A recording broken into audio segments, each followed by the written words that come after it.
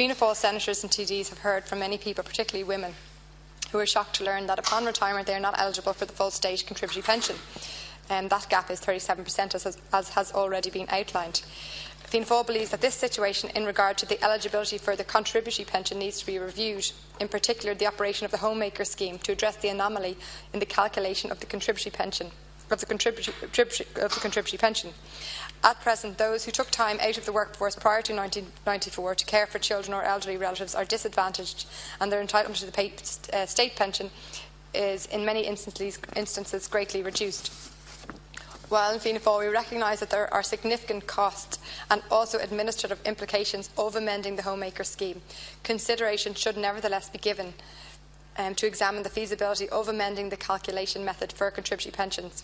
The system already disregards time spent in the home since 1994 for the purposes of calculating the yearly average contributions. We should explore the feasibility of backdating this further to 1973 or 53.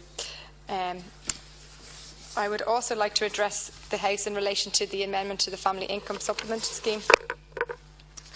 While in Fianna Fáil we acknowledge that the Family Income Supplement is a vital payment to low-income families, consideration should be given to review this payment to make it even more effective than it already is. A number of points worth examining include lowering the hours of work required to qualify for this payment for one-parent households, in recognition that they are parenting alone and need more flexibility arrangements.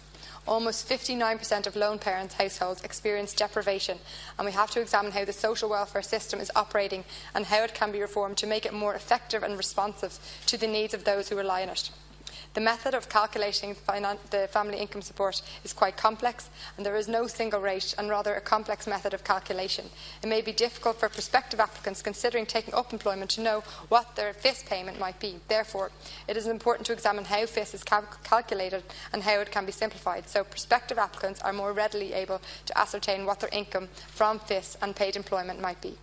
I'd ask the Minister to consider having a report on both these issues, and I probably won't be pressing the amendment today. However, in relation to the gender pension gap, I know none of the senators have pushed it today, but it is something that we will someday have to push, and I hope you just note that. Thank you very much.